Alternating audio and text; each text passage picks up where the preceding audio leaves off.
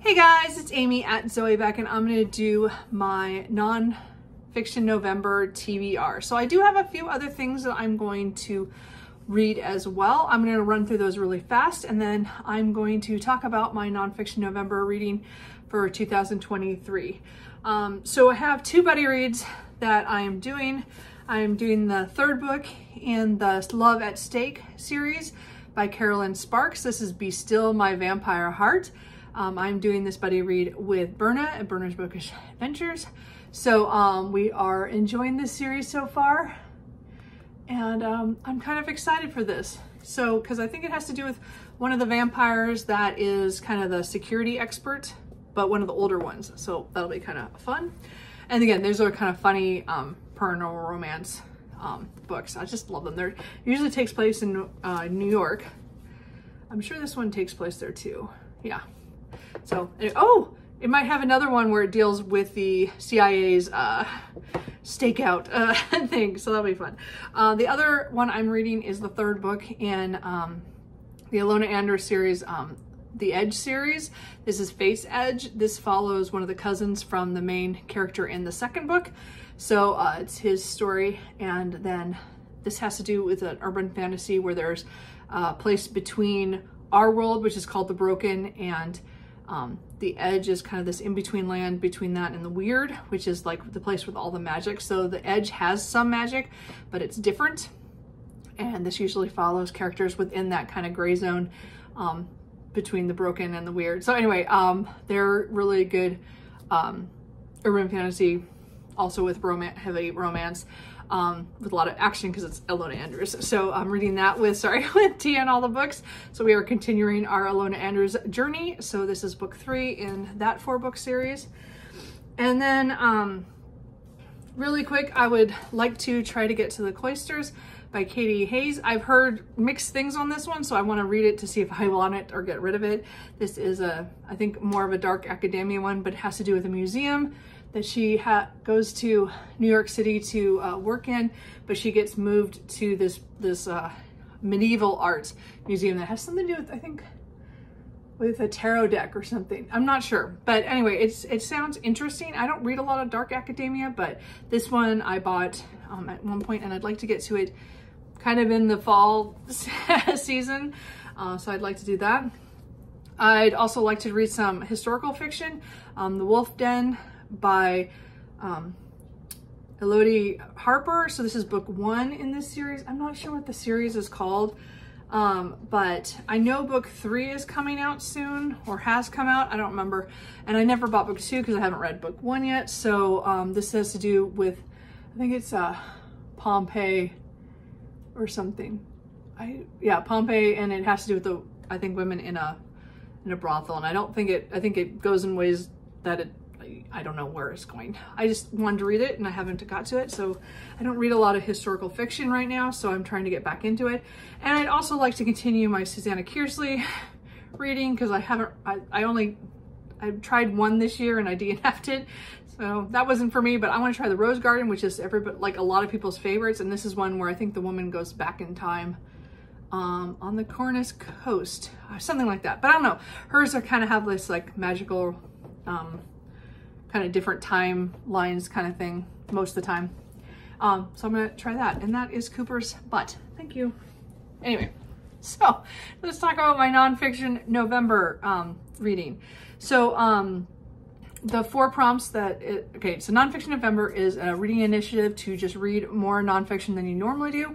I do try to read 1 a month, but that doesn't always happen. But so I try to up my November, my nonfiction reading in November. Sorry, there was a cat here, he just came by. And of course he's scratchy. Hey. Anyway, not going well with the new location. Anyway, so Nonfiction November is put on by a Book Olive, and she usually gives us 4 prompts to work on for this. And so the words this year are fraud, web, capital, and display. So I did not find one for fraud. So I'm gonna, at the end of the video, kind of scan the shelf for you guys. And then if you see something that right off you think is fraud I can use for that, you could let me know. Maybe I'll put that on my TBR. I'm not sure. So because I didn't see anything right off. And maybe I'm just not feeling imaginative. I can't figure it out. But I did, for the second word is web.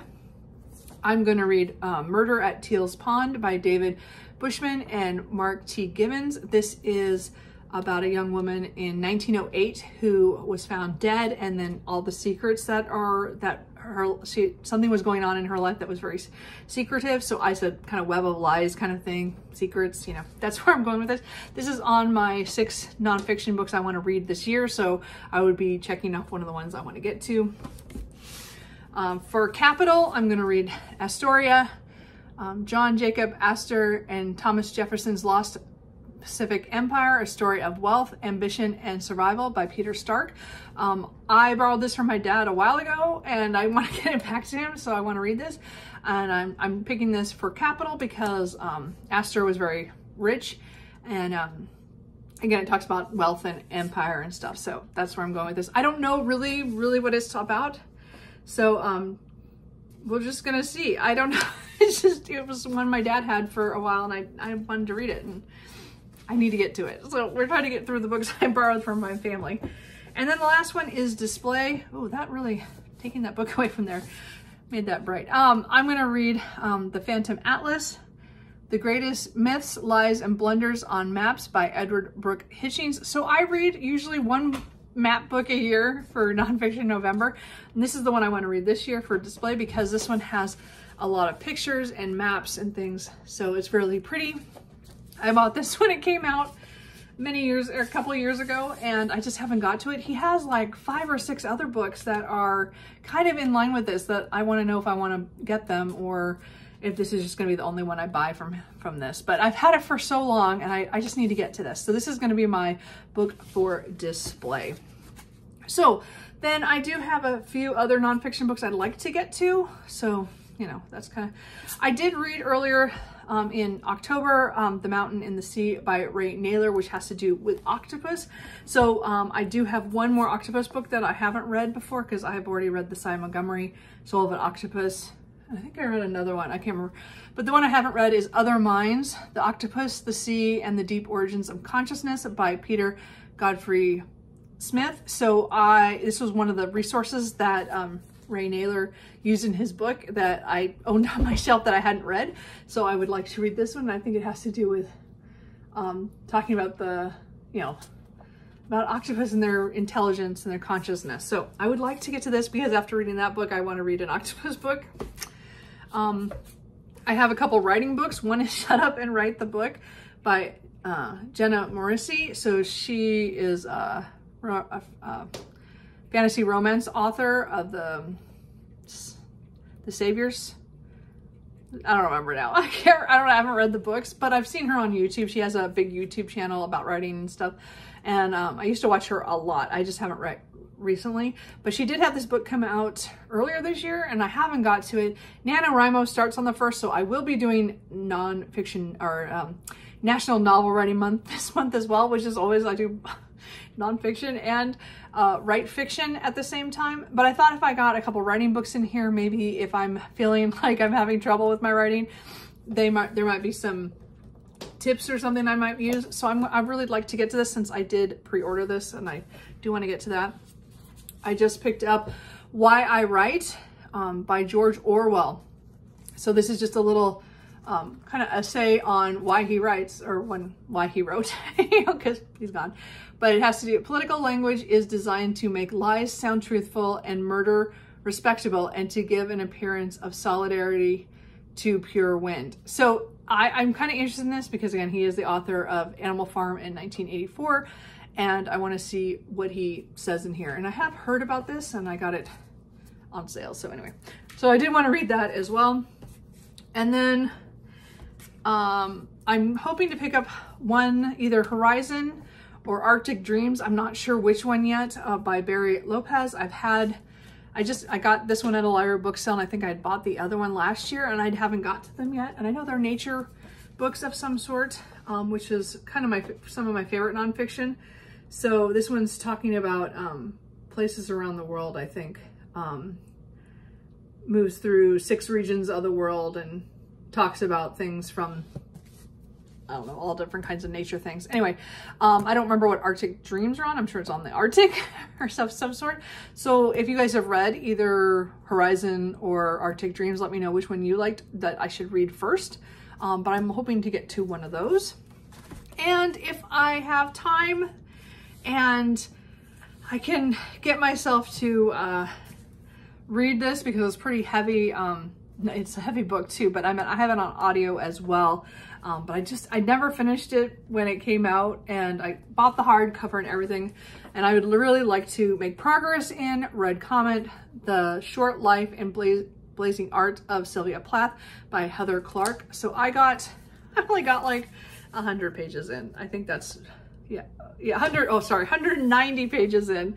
And then I had to take a break because I was just hurting my heart. So, again, Sylvia Plath is one of those people who I have read several things on, and The Bell Jar was very influential to my high school years of reading that, and I'd like to know more about her. It's a hard-hitting book, and I know a lot of people who've read this say that, so that's nothing new, but I would really like to make some progress in this because I did stop during her college years, so I haven't got super said I'm 190 pages in, but I'm not that far in. So I'd like to make some progress in that this year. So those are all the books I'd like to get to. I'm not sure.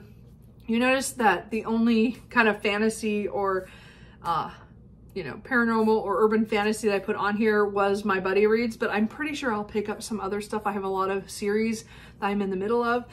There's a lot of pre-orders coming through, like Bookshops and Bone Dust by Travis Baldry, Iron Flame by Rebecca Yarros, and oh, I thought there was another one. There might be another pre-order I have coming as well.